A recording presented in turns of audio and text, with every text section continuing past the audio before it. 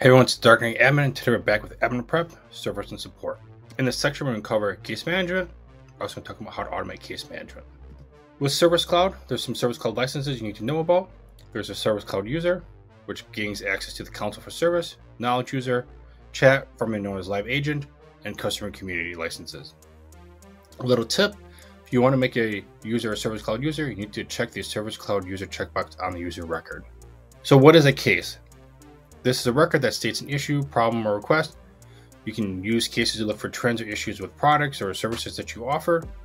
Gives you a little insight into what's going on with that customer. So if they keep having a lot of cases on the same product, maybe you need to replace that product. So you can kind of get a good feel for what's going on with them, with the issues that come up and that are reported to you. Case comments are a way to log comments about the case. They can be internal or external, or not public versus public. The external ones, that if they're available to put to the public, allows you to see them in a customer community. If this is something that you want, you do need to enable it. It's not on by default.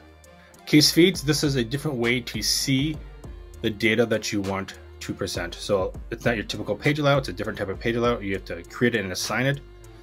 The whole goal is to be chatter driven, so you want it the earliest and most recent content at the top, with the more outdated stuff at the bottom. You still have the details, but it's not detail focused, it's more of the history and event focused of that particular case. Support processes, this is like sales processes. This is if you want to have a different status picklist option for different types of record types. So if you make a record type for cases, you need to have a support process. This support process controls the status picklist field options you want for your picklist field for the status field. So in this scenario, I have selected values, new, working, escalated, closed.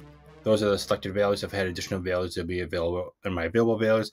And I can create different processes for different types of things. So maybe product A needs support process 1 and product B needs support process 2.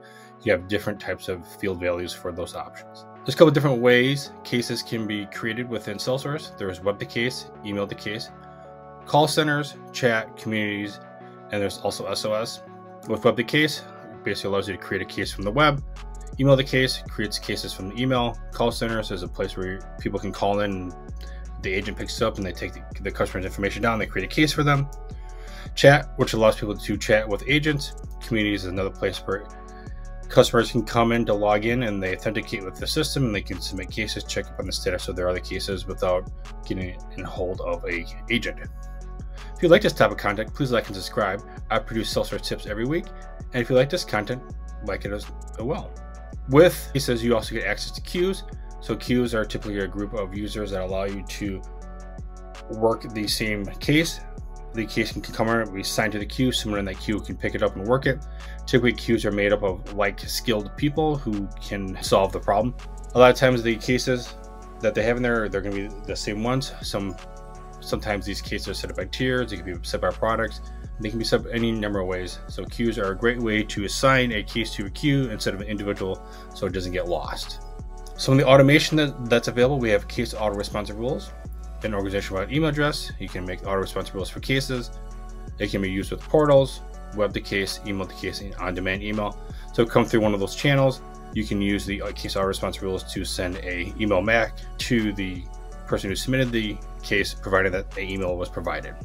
Next up, we have case assignment rules. Basically allows you to assign ownership of a case to a queue or user. You can only have one active process at a time. You can have multiple rule criteria for this particular case assignment rules. And then whenever you build an assignment rule, always put your most restrictive criteria at the top and your least restrictive at the bottom.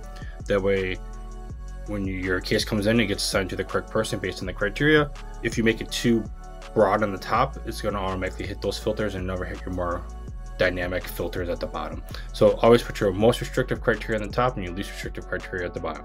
The next one here we have is escalation rules. This allows you to escalate or elevate a case.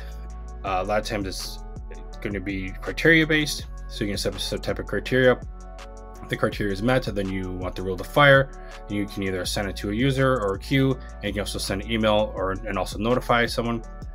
A lot of times you utilize these rules when you want to have a case responded to in a certain amount of time. So let's say you want a case responded to within an hour, 30 minutes is up, you say, hey, let's go ahead and submit a escalation, fire the escalation rule to notify everyone that this case has been sitting in new status for 30 minutes.